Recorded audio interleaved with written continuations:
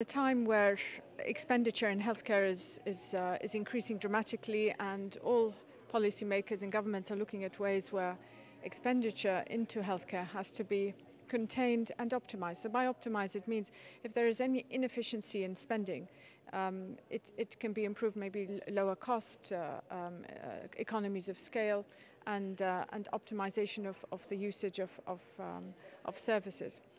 The point you raised specifically was about the pharmaceutical industry, and I'm pleased to say that it is in general well regulated in many countries.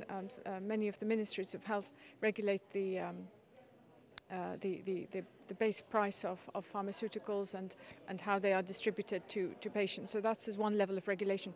Second level of regulation is with the insurance companies. When a patient comes to take medication, the insurance companies will see the appropriateness of the medication for the condition that was diagnosed by the doctor.